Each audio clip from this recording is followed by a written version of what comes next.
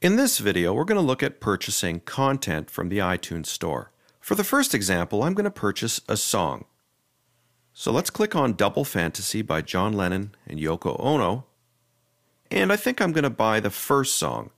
But before I do, I'm going to preview the song by clicking here. We took the time, no one's to blame. I know time flies so quickly. But when I see you, darling, it's like we both are falling in love. Oh, that sounds nice. Okay, so if we move over to the right here, you'll see a few options where the price tag is $1.29. Now, to simply buy the song, all I have to do is click on this, and a dialog box will come up and say, "Are you sure you want to buy and download Just Like Starting Over 2010 Remix? Your account will be debited for this purchase, and your purchase will begin to download immediately." So I'm going to click on Buy, and I'll agree to the new iTunes Store terms and conditions and click on Continue.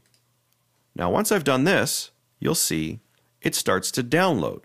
And if there's any other purchases in the queue that have not been downloaded, they'll be downloaded as well, as noted at the top where it says Downloading 3 items. We can also go to the left column and click on Downloads, where you can see what's being downloaded, and just above that there's a Purchased section where items that are purchased from the store are automatically added to that playlist.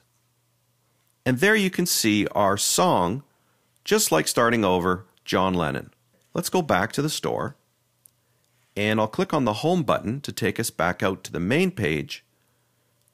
This time we'll go into the Glee soundtrack, Season 2. The second song here, Only the Good Die Young, let's look at a few other options besides buy.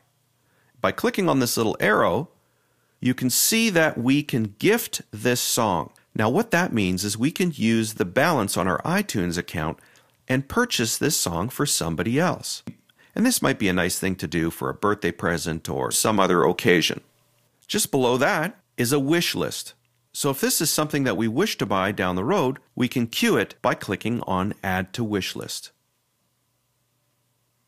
And now when we go back to the main section of the store, we can look at My Wish List by clicking on it, and you can see all of the content that we've queued for later purchase. Now let's go back and have a look at some movies. By clicking at the top under Movies, it'll take us to our Movies section, and let's click on The Karate Kid. Besides purchasing content, we can also rent content using our iTunes Store account. So this will allow the movie to download, and we have a certain amount of time to watch the movie, and then the movie will automatically delete off our computers or our iPhones or iPods or iPads and Apple TV. Next, we're going to explore the podcast section in iTunes.